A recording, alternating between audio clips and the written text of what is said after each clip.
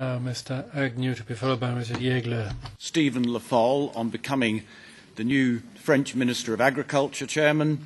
Despite the fact that he was French and a socialist, I actually got on quite well with him.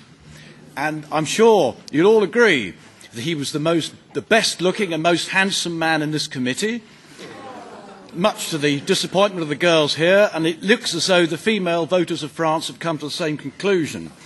Now, it's very encouraging that Mr. Danton has included sugarcane refiners in his report. Hitherto, that section of the industry had appeared to be airbrushed out of existence, along, of course, with the 800 jobs at the Tate & Lyle refinery in London.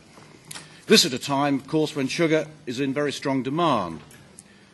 As the British beet processing industry does not have the capacity to take advantage of this situation, the UK finds itself, and not for the first time, being in the position of a significant net loser.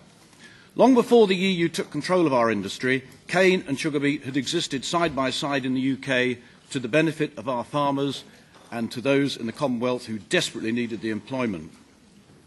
The Commission, unfortunately, has the authority to wield power in this area. If it is to avoid accusations of an abuse of power, it must deal fairly with those it controls. And Amendment 362 is a case in point. I have to say I'm disappointed with the British government position. It wishes the Commission to scrap sugar quotas early. I have to disagree with the previous statement. This will be greatly to the detriment of the UK beet sector. Thank you. Grazie Agnew.